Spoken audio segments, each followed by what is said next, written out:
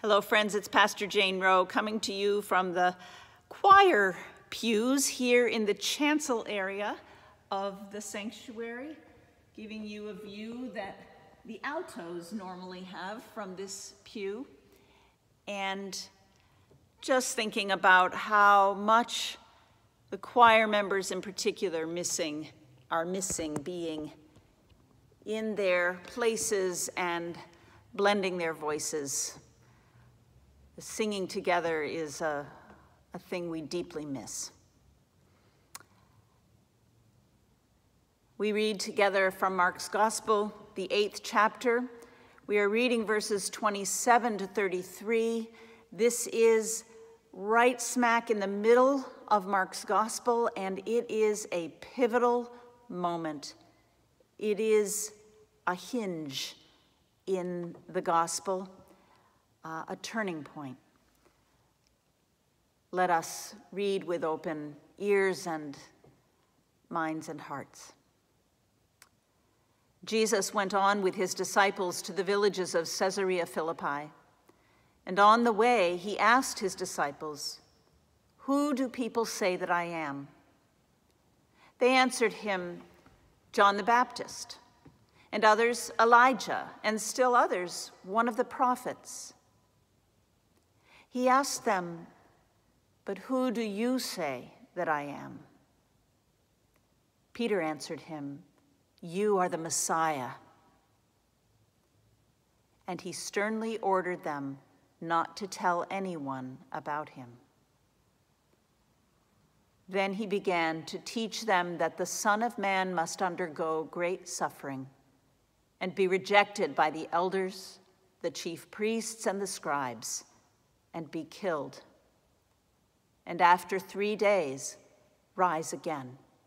He said all this quite openly. And Peter took him aside and began to rebuke him. But turning and looking at his disciples, he rebuked Peter and said, "Get behind me, Satan, for you are setting your mind not on divine things, but on human things."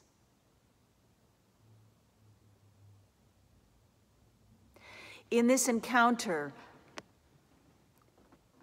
Jesus has revealed himself more fully, more clearly than ever before. He begins by asking, what are people saying about him? And then he wants to know, what are you saying? What do you believe? And Peter gets it right.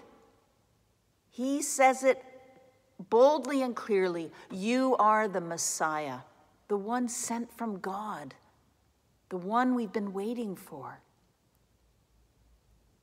Jesus tells them to tell no one, which always confuses us, and yet here I think it's clear because he goes on to tell them his mission. That he is a Messiah who will undergo suffering and be killed and rise again. He says it quite openly, not in parables so that it might not be understood. He says it plainly, and Peter can't stand it. He rebukes him. What a strong word for the one he just called Messiah, God's chosen one. Peter rebuked him. And Jesus rebuked Peter, saying that he was focused on human things, not divine things. Human understandings, not divine revelation. Peter gets who Jesus is, and yet he's not ready to comprehend what that means. This is not a Messiah who comes to save his people from suffering, but to enter into their suffering with them and for them, to bear the cruelest of human treatment, to show love so fully that he would go even to his death, trusting in God for resurrection.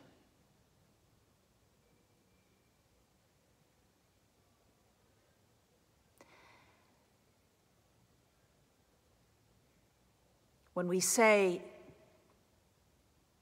Jesus is the Messiah, Jesus is our Savior,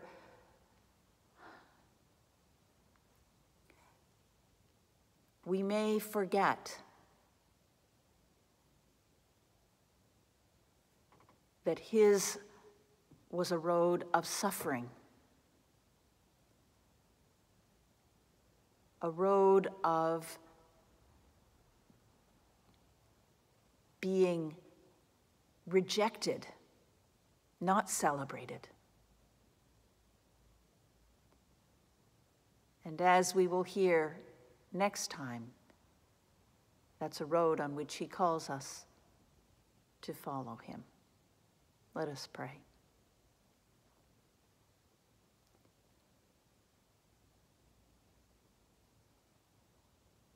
Lord Jesus, we have a hard time understanding you when you speak in parables.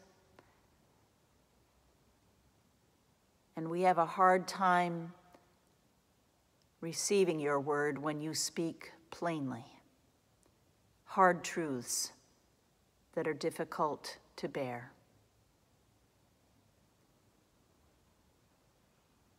Peter did not understand at this point, yet he would come to understand.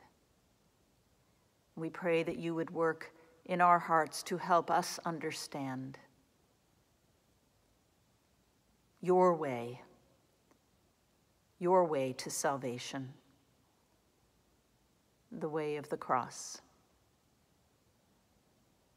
In your holy name we pray. Amen.